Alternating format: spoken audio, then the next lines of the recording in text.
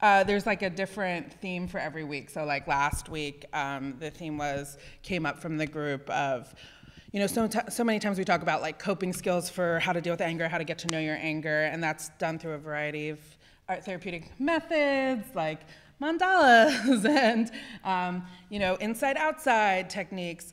But last week, one of the young people were like, well, what about when you get angry at yourself?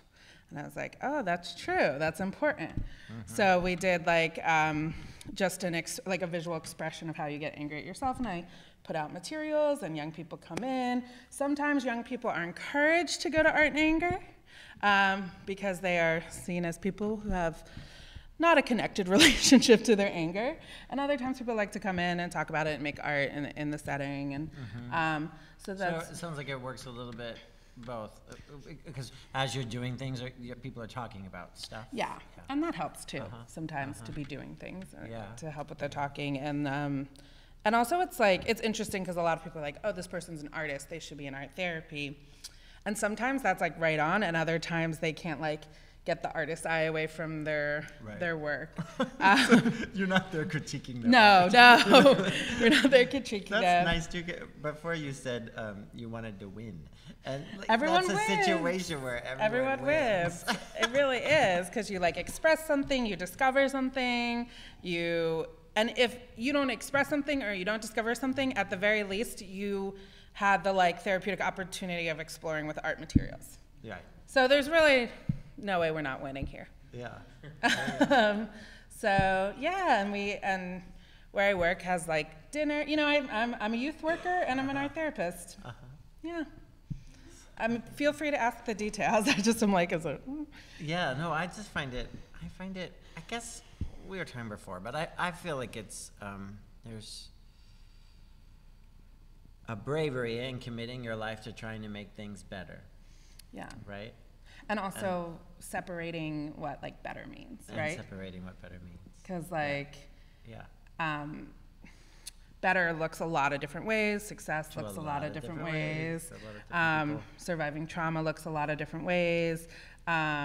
So, yeah, that's a big part of it. But there's a lot of holding in there.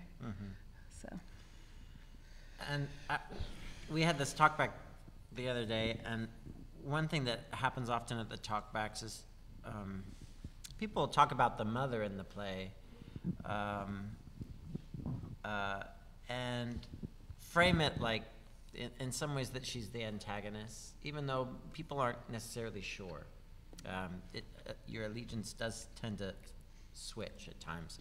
But the talkbacks seem to kind of always go there a little bit with the idea that she's seeking revenge, which is not, I don't think she is. I think she's seeking radical healing. Right. But, and Glenn, you said something at the end of the, kind of at the end of the talkback that regarding the end of the play, which we don't have to say what happens, no, but could you talk about that? Sure. I think that like everyone has a different relationship in watching theater to needing or wanting catharsis, right? Like I think that some people are able to be like, okay, like I was moved and I don't have a closed, satisfied feeling, or I was, and sometimes I think I'm the type of audience member who if I don't find it, I find it for myself, right? Like, because I'm like, no, I go more into the characters and whatnot. And I think also what is beautiful about these characters is, yeah, I think the language used was like allegiances. They like, for some people they change. They're like, wait a minute, it's very complex and rich. But for me, I found a lot of catharsis in that someone made boundaries, that the mother character made a boundary, and that was my catharsis.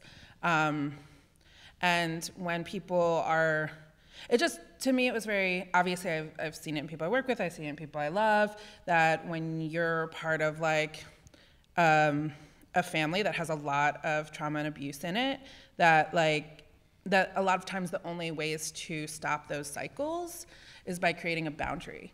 And that boundary is not, that can impact the unit, the family, in ways that that are ugly or are hurtful or the audience may judge. But those boundaries, I think, are necessary for breaking cycles of abuse and trauma. So that's what I never for a minute was like, she's getting revenge, or, you know. Right, yeah. But we kind of talked a little bit about, too, that some theater goers who might be older might sympathize with the care of the father character, and like, just like developmentally, when we reach certain stages, we're thinking about that somewhere, subconsciously not. What is going to be my care? Who will make sure I'm treated with respect when I get older, if I have medical issues, if I have cognitive issues.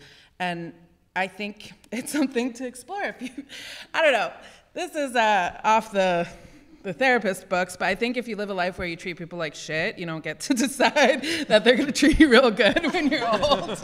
Like, I don't know. Like, I mean, and that I think everyone deserves to be treated with respect, but if you wanna make sure that happens, you might want to treat people a little better. Yeah, those are some of my thoughts. Yeah. Like going back to just talking about Paige, Taylor, you had mentioned at one point that there's this moment where she's staging this art therapeutic moment of this puppet show, that at which point the play might turn into something else. Like it's kind of straining against the boundaries of what the play is. Yeah. And I'm trying not to give anything away here, but the play is more or less on a unit set with a more or less, it obeys the laws of verisimilitude more or less. Yeah. And then there's this one moment where it's straining against that. I guess my question is, like, what might the play become, and what was your impetus? Like, you know, and what is your impetus in putting it in there? The prequel to the Lily's Revenge. I think in a lot of ways it's so for me the play is set in that family kitchen sink drama because it feels like it's wanting to break free of that. So the characters are trying to break free of that form. Yeah. Of the nuclear family form and of the middle class great American middle class form, and they're pressed up against the fourth wall. It feels like throughout the whole play, and one of the characters particularly, and probably two of them, like, let's get out. Look, we could break the wall. We could go out into the house. We could create performance art, you know. And the other two characters, or at least one of the other main character is basically saying, no. I'm not safe out there, you know. I don't know how I'm going to take care of myself out there, and I don't know how to heal myself out there. I know how to heal myself in here. So there's that conflict that happens, and it's not like they're really talking about. It's not meta. They don't talk about the fourth wall. They're not talking about performance art. They're not talking any of that stuff. But it's just that the sense of the form is being dictated by the content. You know? Yeah. The father's like non-consensual performance art. Yeah, the father's non-consensual performance art. Like happening in the wall. Like, yeah. Who knew? Yeah, I think a sequel might include, like, the father just kind of wanders out into the house, you know? Yeah. You know, I mean, there were ideas early on that the play would explode, that the house would burn down, that some crazy thing would happen in the house. I was going to have all these rats that were under people's seats. They were certainly, like, underneath because they started to vibrate and then mechanically run around the space, and there was going to be all this stuff that I had ideas about, and ultimately I just said, no, I think maybe it's better just to press them up against the glass. A shadow puppetry show is maybe, we see how fabulous it could be, right? We see how fabulous their lives could be. Like, they actually are having a really good time putting on this shadow puppetry show. Yeah, everyone's participating. The art brings people together, you know? Yeah. That unit set American family realistic play has been kind of the dominant form for so long. I mean, 20th century. since like the late 19th century into the 20th century. Yeah. What is it? And you specifically use that. That as a box to put the play in, and it's kind of pressing up against the edges. What does the form connote to you? What does it mean? Like, is there like a meaning of that it carries for you, that you chose to use it this way? Does that question make sense? Yeah, I think because primarily men are produced in the American theater, it takes a form of masculinity for me. Because primarily, not that men are masculine, but you see where I'm going with that. Yeah. And I think it takes what it means to me is a championing of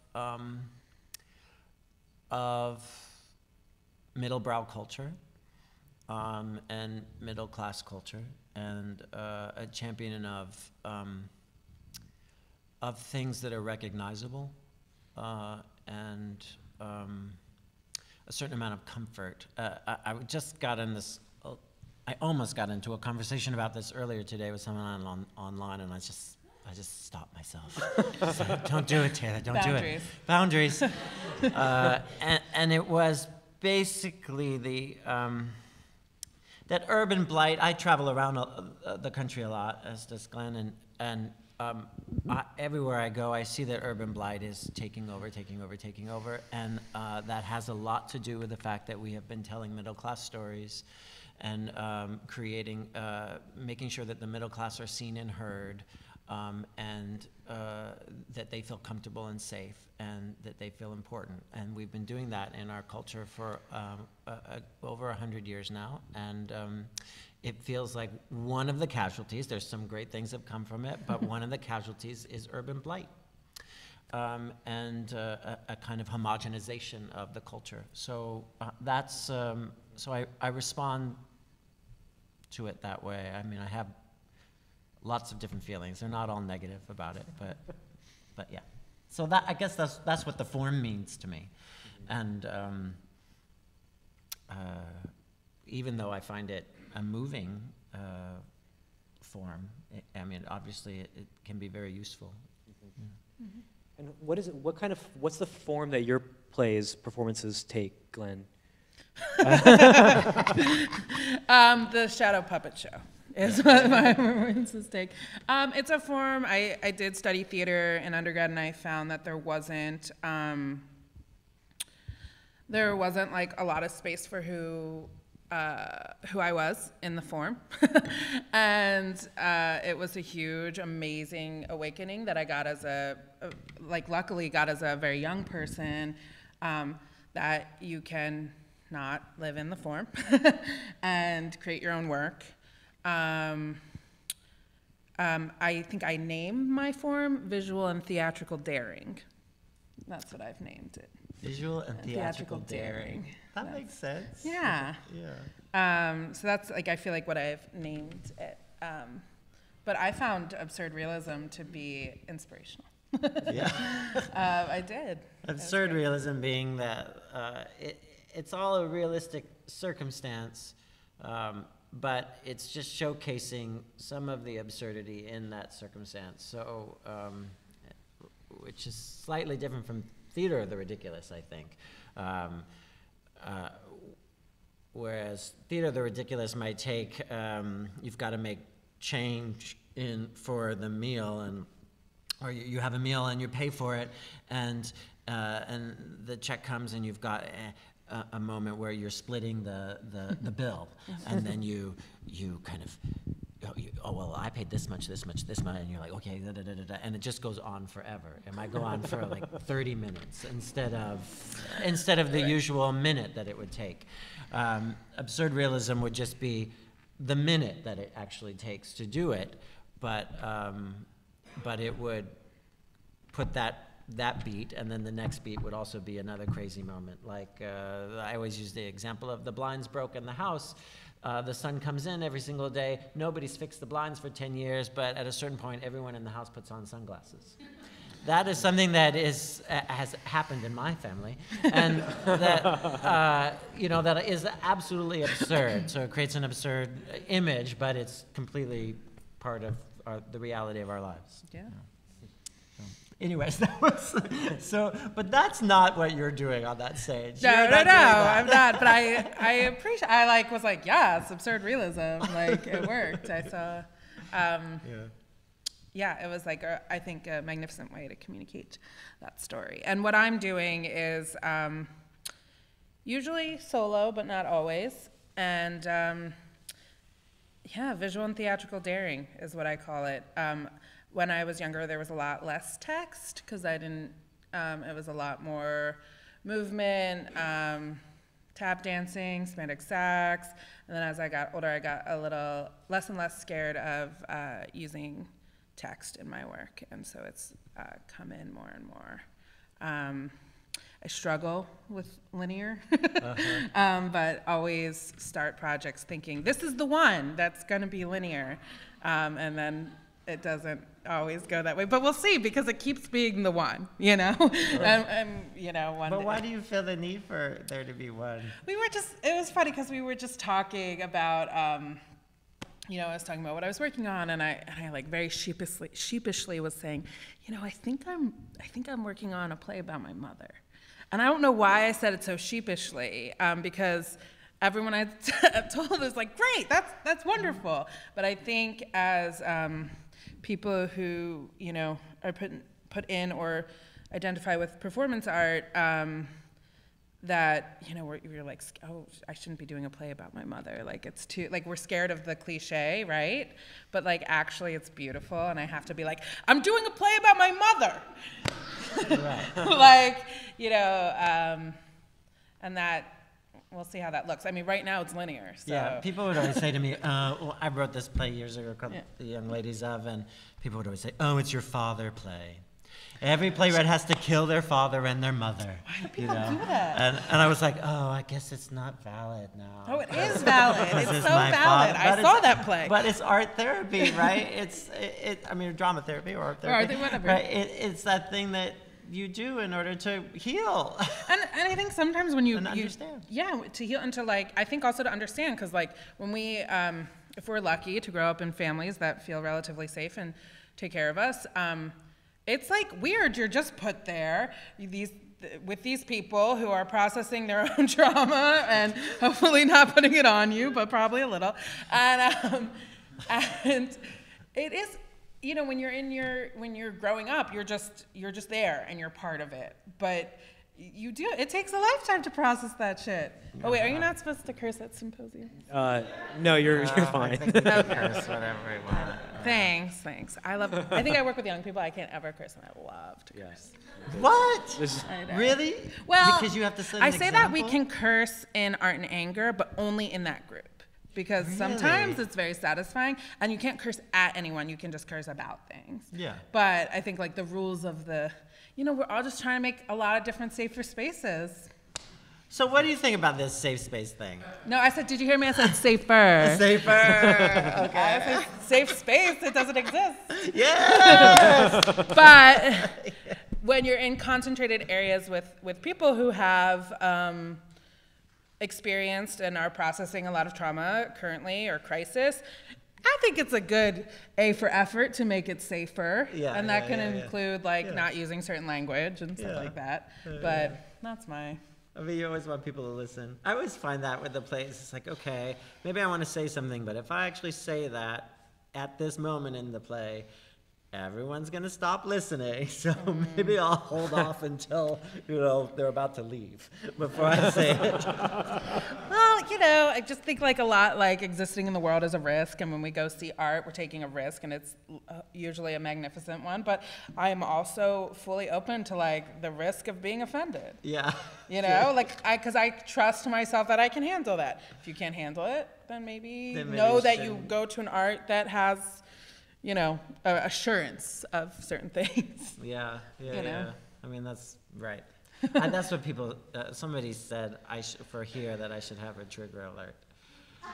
A trigger on the alert? play. Yeah, Trigger they warning. said I should have a trigger alert. And my kind of, I'm like, I work in catharsis. It's someone says it's a play. You should know, trigger alert already. My job is catharsis. I'm like, I don't know what I'm supposed to do. I mean, I realize not everybody understands the rules of theater, but something is supposed to happen to you. Something's supposed to happen to you in that room. Yeah. Right, and I always talk about the yes and, right? So it's like, Right. yes, something's supposed to happen to you, and if you are feeling, like, you can always ask, right? Right. Like, if I called the box office and said, hey, I'm really excited about this play because it's called an alternative pronoun or whatever reason I'm excited Right. about the play, can I know some more about the content or something like Right. that? Like, so instead of, I think there can be a balance where we teach advocacy, right? Mm-hmm. Versus, you know, make everything so I can handle it. Because Yeah. that's not real. Right. like that's not real. Like when I get on the subway every morning, do I know I can handle it? Absolutely not. But, you know. But that doesn't mean the subway should be full of people who have a social etiquette that is No, because that's not oppressive. real. Well, Oh, no, the social etiquette. but No. you know what I mean. Yeah, definitely. It would be Yeah. great if that wasn't the case. That we have, yes. Yeah. What did they want the trigger alert for? I think for this person wasn't a returning vet, but they wanted it for returning vets. They Oh, were okay. sensitive about returning vets, and I don't think this person knew a returning vet, but they were sensitive about them. You know. So you know, I hear that a little bit, but I also you know, it's yes and. I Right. hear it, I absolutely hear it, and I think it's fucking bullshit. And Yes, you and. know, it's like yes and. I hear it and I absolutely believe it, and I want to take care of somebody who's going to be in the audience and be traumatized by something that might happen. And I also want to make sure that we're not using hyperbole when we talk about trauma, and that when someone says they're traumatized, that it actually means that they are, and that they're not just uncomfortable. And It's not for me necessarily to define what you are, but I also have seen trauma in my life, and usually it consists of a person not being able to tell you that they're traumatized. Yeah. That's real. And also, like, when you said that person who was saying they wanted a trigger warning for, you know, vets or whatnot, you know, I just lost my thought, but I'm sure it was brilliant. And no, I mean, they also are like, you know, a lot of times you'll hear in like therapy speak, they'll say trauma with a little t or trauma with a big T. Oh, yeah. But I think there's all different size T's in between. Yeah. And like, yeah. Yeah. But I'm down with that yes and. Yes. Because I mean, I also think that like there's something I say a lot in facilitation or groups or anything is that oftentimes like more information creates safer spaces, but like we can invite that information, we don't tell that information, and also a lot of times people make the assumption that like if one is a child that witnessed a lot of abuse or violence, that seeing that mirrored is inherently like a bad experience, and sometimes it's a really validating experience to hear other stories or see it, you know. So I think that just this assumption that like people react the same way to trauma, like or to needing a trigger warning, like it's just not it's not always that cut and narrow. No. Yeah. I mean, an ice cream could trigger you. Right. You know, I mean, you know, yeah, it Lactose doesn't always have to intolerant. be. It doesn't always have to be the theme. It doesn't have to be the direct theme. It could be any number of things. So Yeah. I mean, yeah. Bring out the ice cream. No, lactose My food. intolerant. I forgot all about my I food. know. I want to open this up to questions from you guys in just a minute, because I want to be like as one sort of question the last question that I sort of wanted to ask you guys, especially as performers who are coming, you know, Taylor, this is your first show, I believe, like on 42nd Street. You know, I guess my question, yeah, you know, my question is, if you were to change one thing, or if you found one thing the most frustrating about the theater world, or if there's a thing that you wish that the theater community could do better than it does, what would you say is the most? And I've read some of your writings about this, but I wonder if there's one thing that sort of just jumps to mind. And I guess this question's for both of you. Like, what do you kind of wish plays and the theater community would do a little bit better than it does? I think there's two things. This is interesting. There's two things I feel. There's so many things.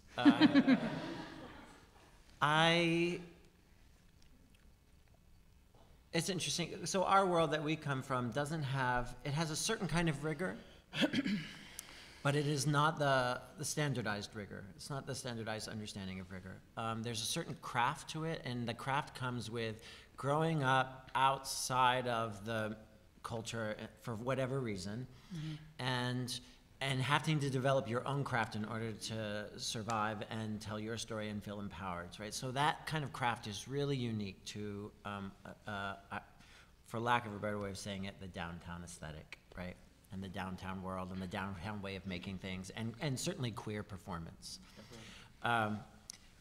What they don't have a lot of, because they haven't always been invited into the institutions, learning facilities, and mentorships, and all of those types of things, is they don't have a lot of the standard craft, right? So, casting Max, if I'll just be a little honest, was hard. I mean, when we found Tom, then it was easy. But it was hard because this play was asking for a certain amount of method acting that the transgender community that is living in New York and working hasn't had access to. So what they have had access to was they all got to play Peter Pan in, elementary school.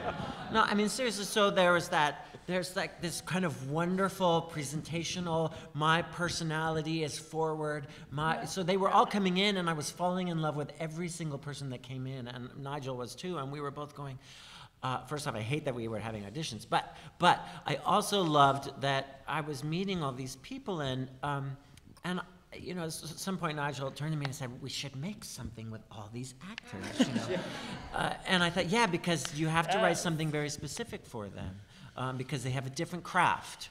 And so I guess that's something that I would like to see a little bit of the barriers being letting go. I think that's going to happen as transgender people get more power in the world, and queer people become less marginalized. But I still think there's such a solid wall. I was at a talk years ago, and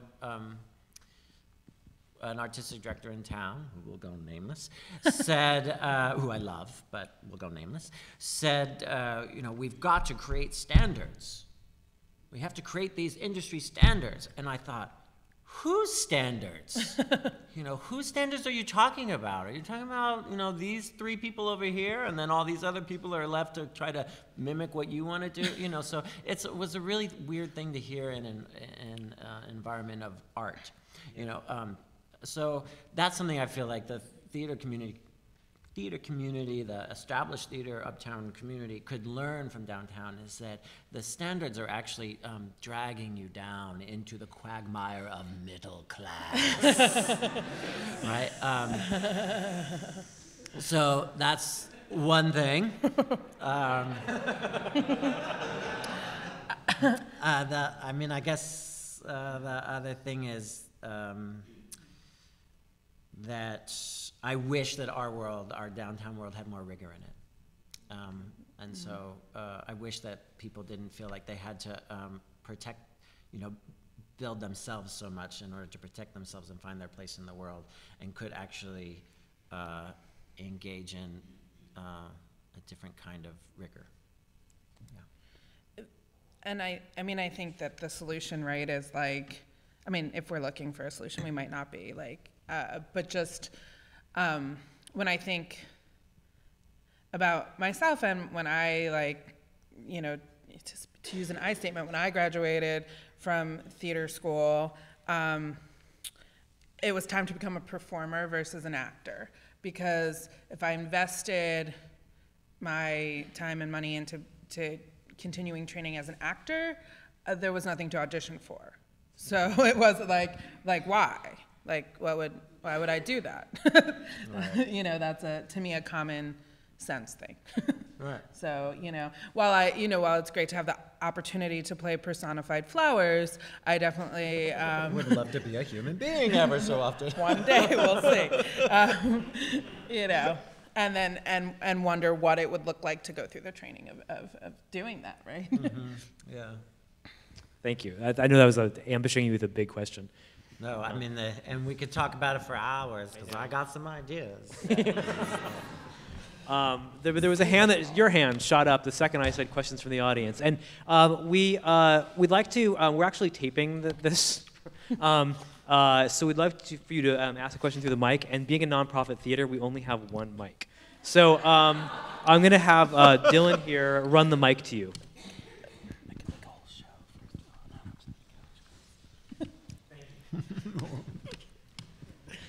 Is this right? Yes. I have a question for Mr. Mack, but first I would like to say that in my book club, if someone comes who has not finished the book, there's an implicit understanding that there will be spoilers given. And it just seems to me that if you have a symposium about a play, there should be an implicit understanding that, there are going to be details discussed and there could be spoilers. Now my question, given that, based on one thing, Taylor, that you said about the play, and I've seen it, and you wrote it, so you know the answer, but I can't understand how you could say that Paige, the mother, is not definitely seeking revenge on the father now that she's in a position to do so. Mm. Well, I think that history often trumps what is actually happening on a stage.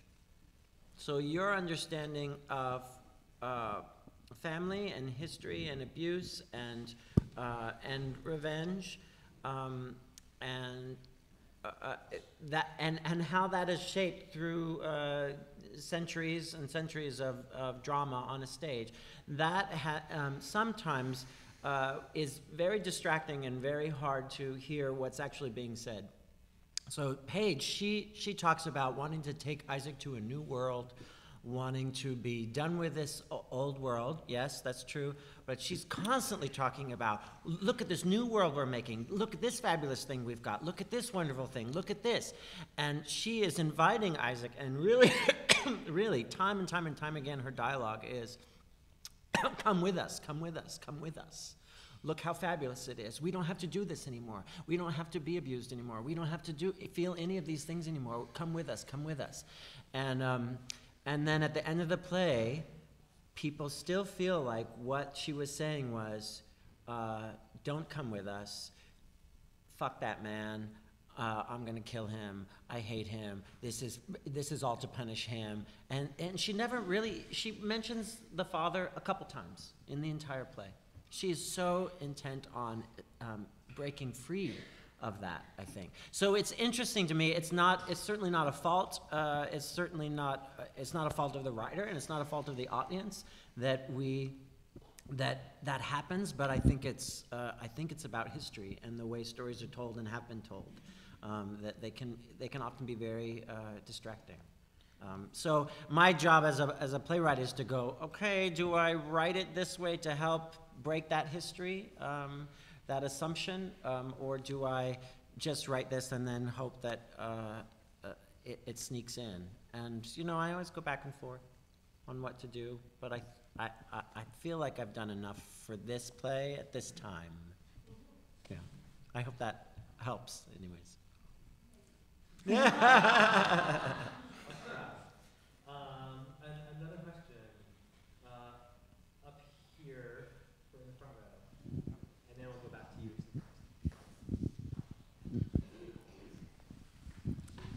Hi. Hi. So earlier there was a brief conversation about trigger warnings, and I'm hearing what you're saying about not wanting to censor your own experience, but then I also hear what Glenn has to say about offering more information, and I'm wondering what the counter argument is to that.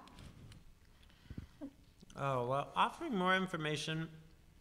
Or encouraging that people get more information.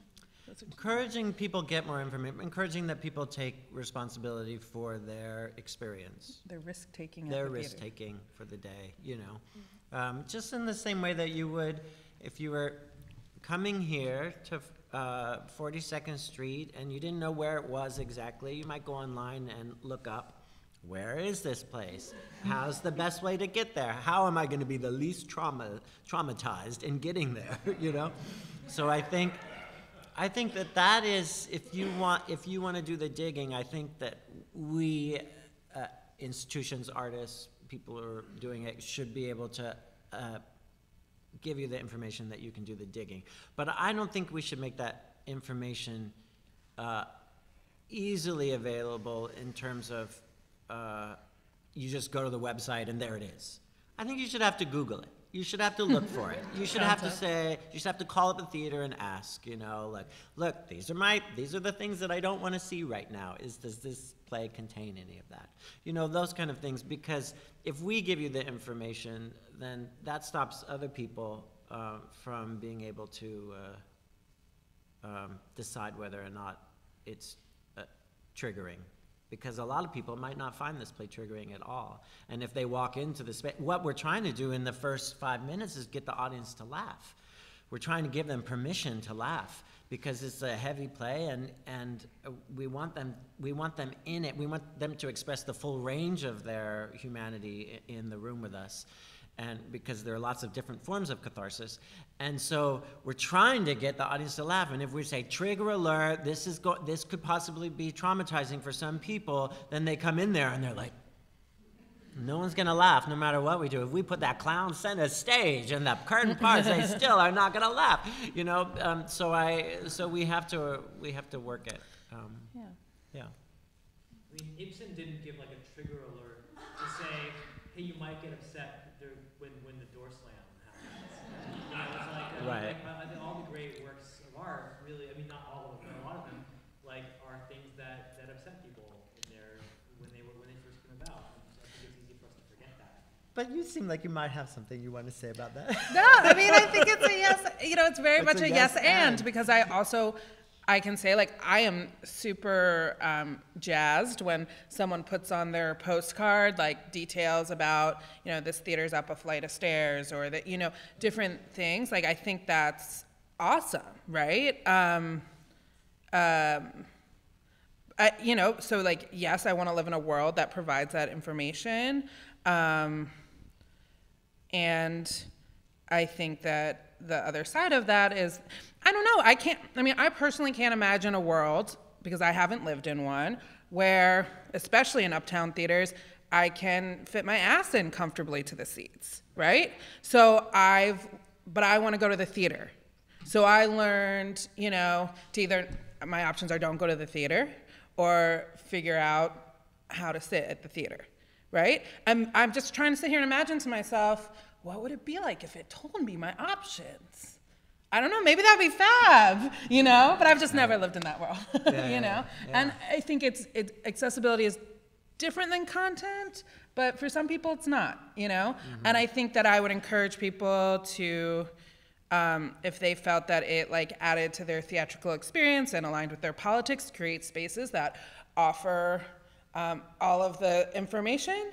And if not, then know that people who have a hard time existing in the world might not come to the show. Yeah. We get to decide. It's also that thing of, I mean, I find what's interesting is that it's certainly the audience is much more Playwrights Horizons audience than my audience that usually comes to my work. And that 100% has to do with, I wouldn't say 100%, but primarily about ticket price, you know. And it doesn't matter if you're like, but you could get it for this price, you could get it this discount, this discount, this discount, you know, and actually, ultimately, it would be cheaper than going to see me at Joe's Pub, because you have to buy the ticket and the 2-drink minimum. So you know you're gonna, but psychologically, it shuts them down. And so I'm always calling them on their bullshit when they're like, that Lincoln Center concert was, you know, $80. And I'm like, we just did 2 free Lincoln Center concerts. Shut up. Like, it's okay. You know, but people are always mad at me. And the queers are always mad. They're always mad, as they should be. I'm so happy they're mad all the time. And then, yes, right. So, but what I find interesting about is that it's content. Why did you say content is sometimes different from access, but not often. And so people, they feel like they don't have access, and so then they shut down to the content. And I think that's forgiving, right? Like, if people have to, absolutely, you know, like, you know, so often in theater, they'll be like, why aren't these type of people here? Why are the only people here in this demographic? Maybe it's like, you know, maybe the risk of participating is too much. Right. And, you know, and that, to me, that makes sense with like a variety of different marginalized identities. It's exhausting oppression, I'll tell you. It's exhausting, and you don't necessarily want to go to the theater to not know what bathroom you're going to have to use. Right. Like, I'd be so much easier to just stay home and use your own. And first, you know, and sometimes that's the case, and sometimes it's not the case. And like, I think alongside encouraging people to, you know, I think the encouragement of trigger warnings is one thing, but like, why can't the encouragement of like advocacy be another? Like, because how many times does it take for someone to call and say, do you have a gender neutral bathroom? So maybe one day they'll make a gender neutral bathroom. Right. What else? You know? Right. So again, with the yes and. Always. Always. Question back there, and then I'll come back to you next.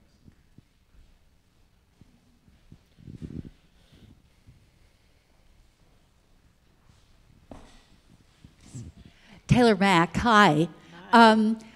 I think an unsophisticated viewer of the play might say, this guy so messed up his daughter that she hates men, doesn't want to be a woman, doesn't even want to have a gender. But I think the way you intended it is probably more, this is a character who happens to be transgender and has this father. Does that fit?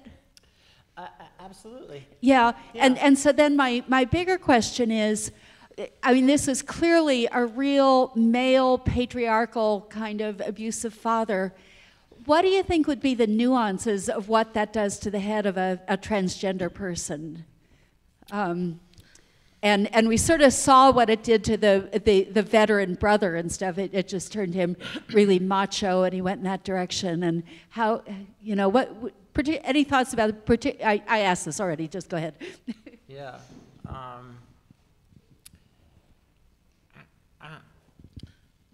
mean, first off, I would say it's probably different for every single transgender person who's under that circumstance, right? So I don't know what I can't speak for all of them or any of them, really. So I know that for me as a queer kid and, you know, borderline genderqueer,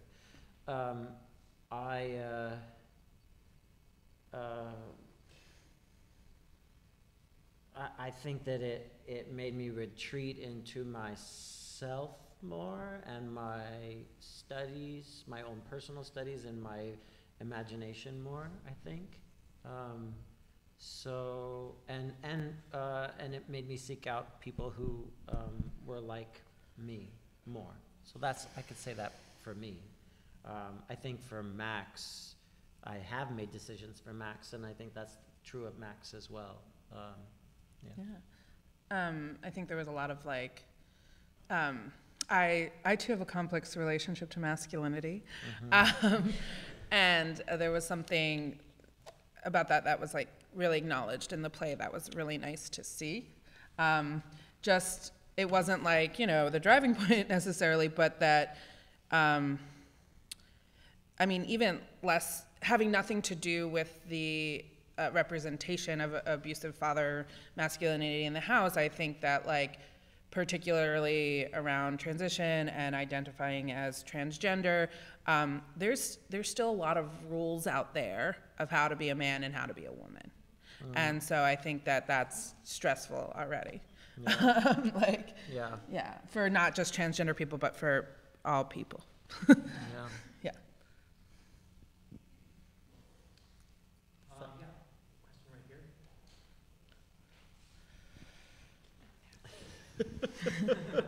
It's the long microphone pass.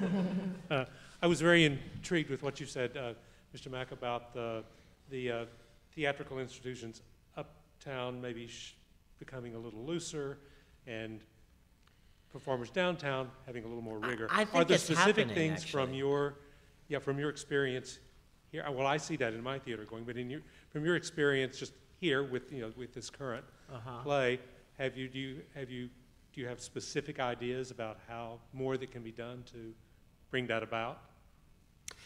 I mean, I think they're doing a pretty good job. I mean, they brought me, and they brought Booty Candy, and they brought, you know what I mean, they brought Iowa. I mean, I think they're doing a really good job at that here, actually.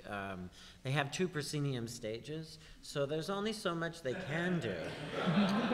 I mean, you know what I mean? It's always going to kind of be within the realm of fourth wall, audience there, performer here, never the twain shall meet, except for ever so often, and because that's the circumstance of the building, and but I think they're really, I mean, it's why I wrote this play for this theater, and it's why I wanted to work here above all the other theaters in town, is because I do feel like they are the closest to bridging that divide of any other theater in town. So I really respect that about what they're doing here. And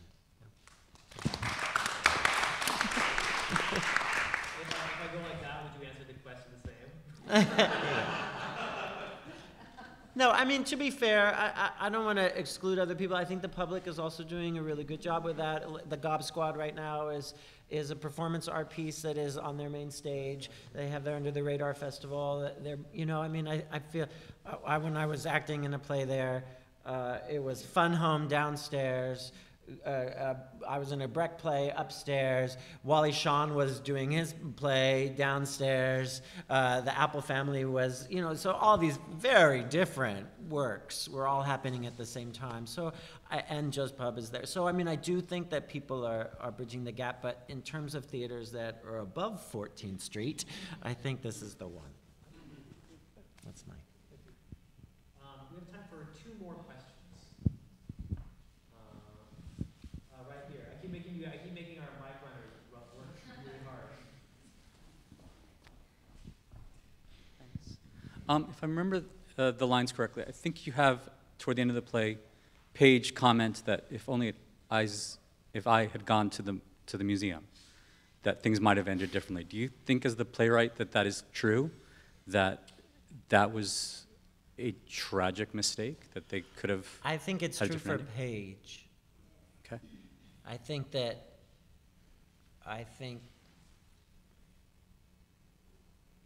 she believes wholeheartedly in what is going to save her and her family. And part of her tragedy is that she can't see that someone isn't necessarily like her and doesn't need the same things she needs in order to heal.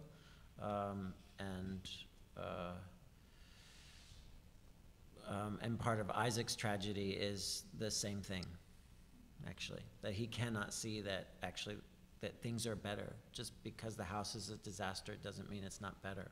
That actually is so much better.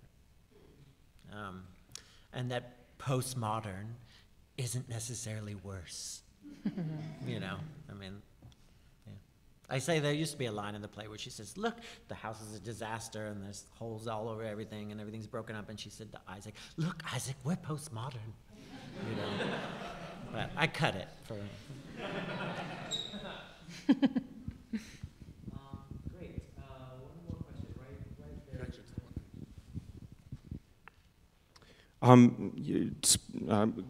Continuing the conversation of art as therapy, is there something that you, Taylor, you have come away with after this experience of writing this play? I always say, you probably heard me say this on stage before, but I always say, why should I pay a therapist when I can have people pay me to do my therapy? So it's not, clearly we've learned it's not art therapy, but and it's not even really drama therapy, but it's, but yes. I mean, I'm a little, tongue-in-cheek when I say that, but I think it's also true that when I write a play, I say, what about me don't I want the audience to know? And then I say, okay, that's what the play is going to be about. And then the other thing I often will do is say, what am I ignoring in my life and in the society and the culture around me? What am I ignoring? And then I try to make the play about that. So that's certainly what I use, both of those techniques for here. I won't tell you more about it. I'll let you come see it. But I in hopes that if I expose something that I don't want the audience to know about me, I'm most likely going to connect to at least a few people in the audience that are also experiencing something like that, and or that can apply it as a metaphor to their lives. And if I focus on something that I'm ignoring, then most likely the people that live in my neighborhood or in my community or in my city are experiencing something similar. They're also maybe ignoring that thing. So that's my hope, anyway. There's just a way, it's a very clear demonstration of us all acknowledging as people that it's super hard to cope with those aspects of ourselves and our communities and worlds, and we call it sublimation, right? Like you figured out a way to, explore those. It helps you live better in the world, right? And I think that it's amazing when art can come from that, and art can do that for you, and then do something for an audience. Everyone wins. Everyone wins. Everyone wins. Yeah, I mean, I told this story the other day too, but I think it's worth it. This woman at the end of the show, she came up to me, and she was in her 80s, and it was second preview, and she said to me, so there's no hope?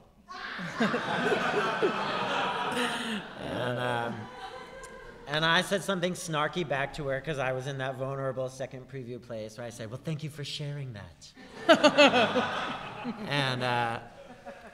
But afterwards, I thought, I wish I had been with it enough to say, well, clearly there is hope because you are inspired enough to fight me on the idea that there might not be hope. Clearly the play has done its job. It has inspired you to want to find hope. Well, that's what, one of the things that I say in Art and Anger, my work comes from a strength-based approach, right? So when I think about anger, and this is kind of connects to that story, is that if we didn't care, we wouldn't get angry. It's an inherent sense of value when we get angry, or we have a, reaction that creates that art. So yeah, the hope, strength-based. Strength-based. Yeah, indifference is the worst response you can have. Right. Yeah. Well, somebody left the other day. They put in the progress reports or the stage management reports. They always say overheard. Ooh, that's.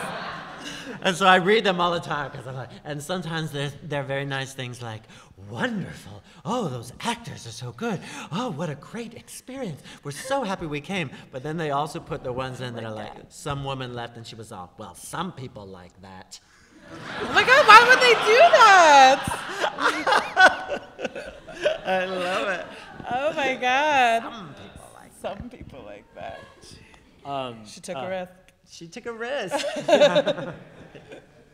Well, I wanted to say thank you all so much for joining us today, and thanks to Taylor and to Glenn for joining us.